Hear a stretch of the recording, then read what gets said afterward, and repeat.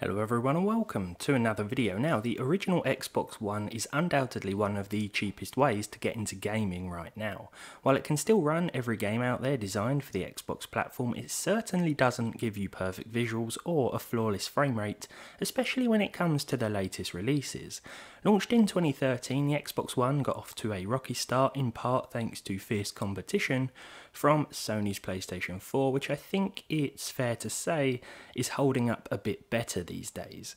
That being said, this bulky black box representing Microsoft's first foray into the 8th generation of gaming can be picked up for far less than it costs to build a PC capable of comparative performance, at the moment anyway.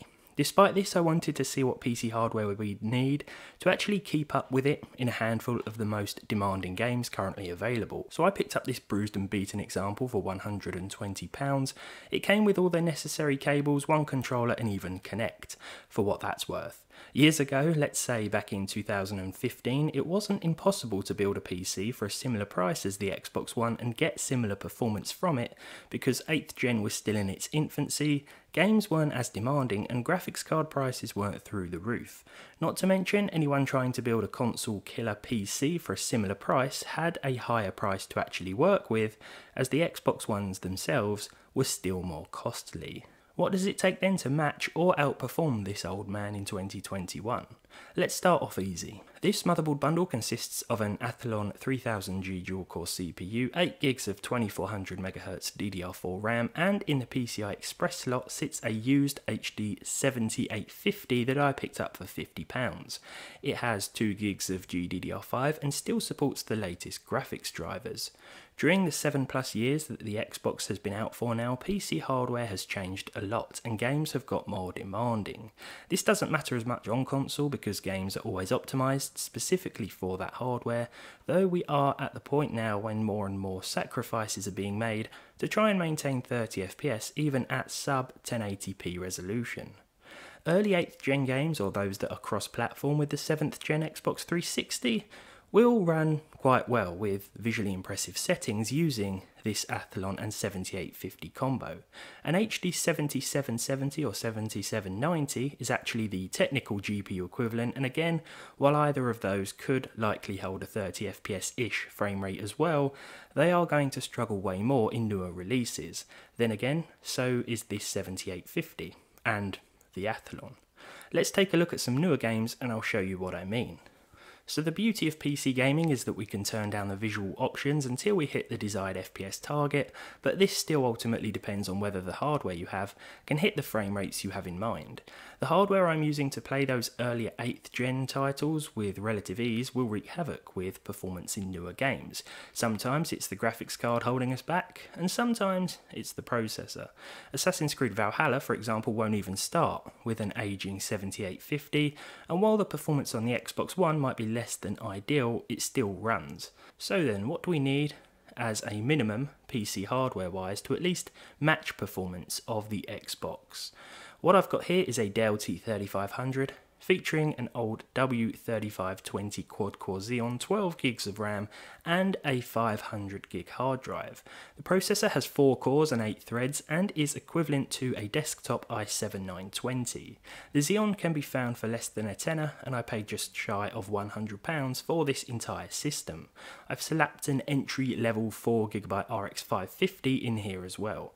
This is one of the cheapest AMD cards on the market, or it was before the whole sky-high prices thing happened. If we jump back into Red Dead Redemption 2 here with Digital Foundry's console equivalent settings and a resolution of 1600 by 900, then we do come close to the same 30 FPS target implemented by the Xbox One, though we are using a slightly higher resolution here for the sake of maintaining a full screen aspect ratio on PC. Of course, matching console visuals isn't as straightforward as just adjusting a few options on PC, because consoles handle things differently, and there are going to be some unique options exclusive to the Xbox One, for example, that help it hit or come close to the desired frame rate. Before switching graphics cards again, I retested RDR2 with the low settings while keeping textures on Ultra, and found that even then we were seeing just 3 or so frames more with the console settings we had enabled beforehand. For those wondering, the RX 550 also falls slightly short of 30 FPS with reduced texture quality as well, but it's a valiant effort for this entry-level GPU, that's for sure, and don't forget that we are using a slightly higher resolution than the base Xbox One. Let's swap it out for this then, a 4GB RX 460. A popular entry-level GPU that has unfortunately also succumbed to huge price hikes at the moment. Back in Red Dead with the console settings again here, and the 460 gives us that 30 FPS experience that we came so close to beforehand but couldn't quite hit. We're seeing slightly better than 30 here while running at the slightly higher than Xbox One resolution, experiencing similar dips in busier towns as you would on Microsoft's entry-level 8th gen console. For a smoother experience, enabling a 30 FPS VSync cap would be a good idea, and any drops in performance will feel less significant by doing so. Furthermore, the visuals here are set up to match Digital Foundry's Xbox One X equivalent settings, so I'm not sure if there are any other downgrades outside of the reduced resolution for the base consoles. If there are, well, this is a testament then to the cheap Xeon and 460 combo.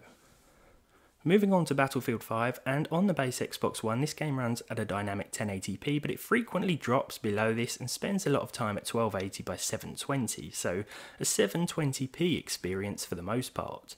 720p for the 460 is too easy, so I decided to settle on a 900p middle ground instead, and a mixture of settings that I feel give us a nice balance between visual quality and performance. On the console the game targets 60 FPS but will fall below this, and while we do see some drops on this PC, it does provide a pretty decent close to 60 FPS experience for the most part.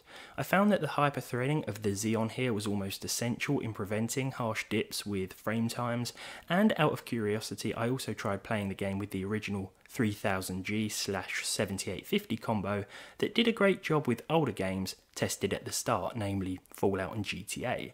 Here as expected this just didn't go well, but as I said it was to be expected. The cheap Xeon so far is still pretty impressive, and it's nice to see the 460 holding up okay as well.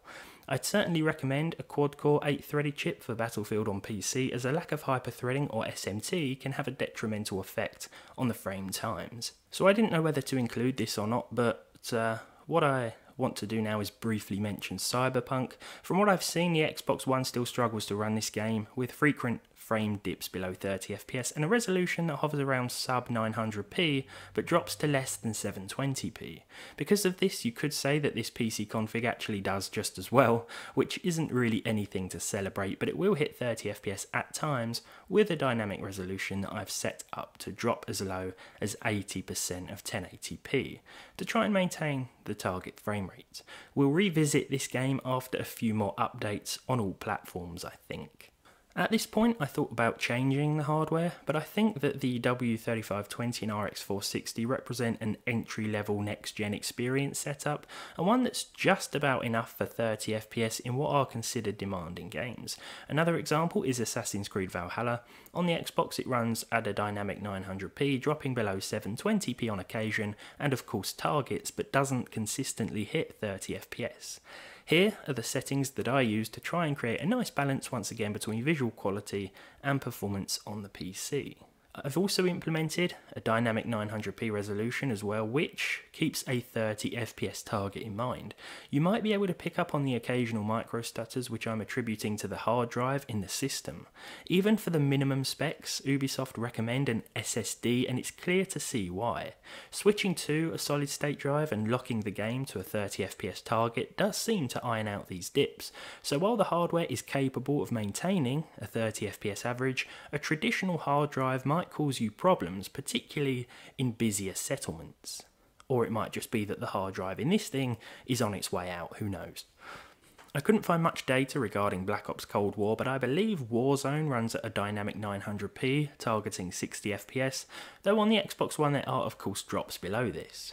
It's more of a 40 to 60 FPS experience. I therefore decided to use a static 900p native res for the PC again, tweaking the visuals in an attempt to combine quality and performance, while getting things to look similar to console. With our Xeon and 460 combo we saw a close to 60 FPS result a lot of the time, and sometimes we exceeded this, other times we dropped closer toward 40, but the overall experience was pretty enjoyable.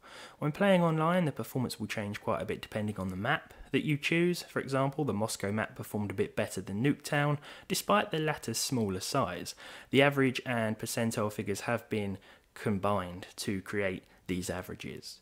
Either way, all of the maps are going to run fine on this hardware at the aforementioned 40 to 60 FPS threshold at native 900p. Now, as we move through 2021, I'll be testing this system in comparison to the base Xbox One with some new releases, hopefully setting up some proper frame counting software by then so that we can actually perform side-by-side tests and get an exact grasp on the base 8th gen console's performance as it moves toward what seems like the end of its life. Having said that though, I think it's going to go out fighting, and anyone looking to get into gaming on a super tight budget should still consider one, especially while PC hardware prices are so high. Furthermore, this video was just for fun. A huge benefit of PC gaming, as I mentioned earlier, is that you can choose your settings and probably run all of today's tested games at a much better frame rate than the Xbox One with lower graphical options, especially if you select 720p.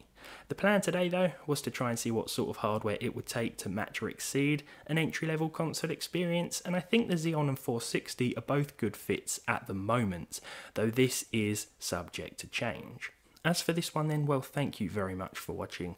Let me know your thoughts in the comments down below. Leave a like on this video if you enjoyed it, leave a dislike if you didn't, subscribe to the channel if you haven't done so already, and hopefully I'll see you all in the next one.